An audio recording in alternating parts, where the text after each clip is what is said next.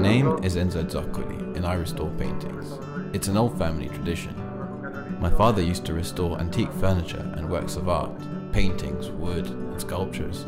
It's a craft I enjoy doing, so naturally when I got the chance, I took it. When I'm brought a painting, the very first thing I do is check for signs of damage due to aging. Because if the work of art is supposedly from the 15, 16 or 1700s and has no signs of damage, then it could be a fake. Time ages human beings and works of art alike, especially paintings. If the problem is the canvas, the work can be fixed onto a new canvas. If it's painted on wood, then I treat and strengthen the wood.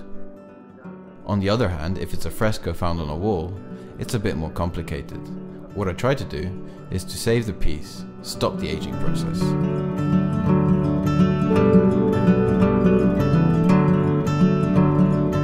Then I clean it, trying to bring out the painting's original colors.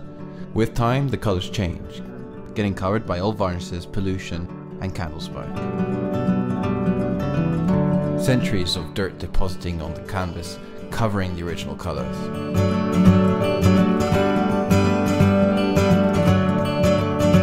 Then, if I'm asked to, I restore the missing parts, damages, holes, and the colors that have faded.